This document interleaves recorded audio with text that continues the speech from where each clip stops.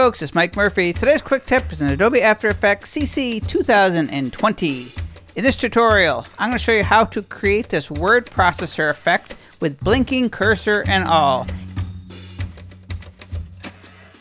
So first I created a new composition by going to Composition, New Composition, or use the keyboard shortcut Cmd N or Control N if you're on PC.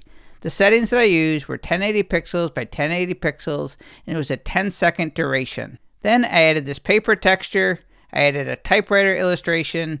Now it's time to add some type. In the toolbar, click on T for the type tool, click anywhere in your composition, and type in your message. I'll grab the selection tool so I can move the type wherever I want. Then you can open up the character panel, choose the font that you want. For this, I'm using a font called Londrina Solid.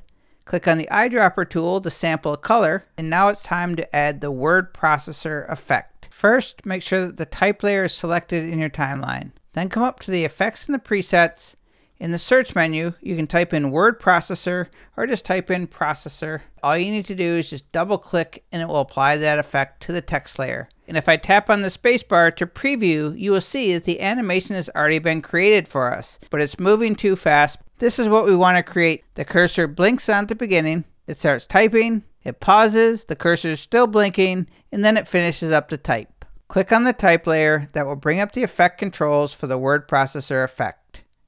I can tell by the blue stopwatch that there's already keyframes set for the type on effect. To view the keyframes, you're going to tap on the letter U, and you will see here there are 2 keyframes right here. When I drag the playhead, you will see it starts typing right away, but our example, we had the blinking cursor at the beginning.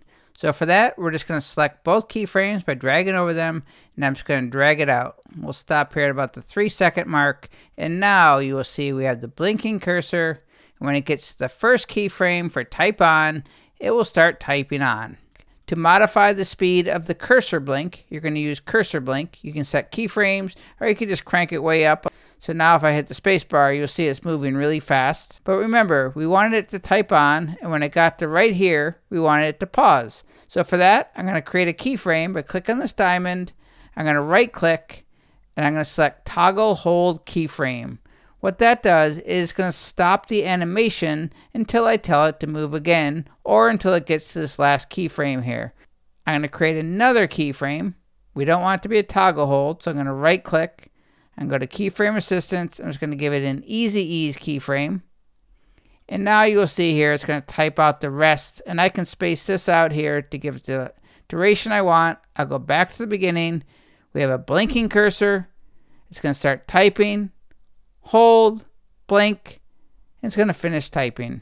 My name is Mike Murphy, and that is how you add the word processor animation preset in Adobe After Effects CC 2020.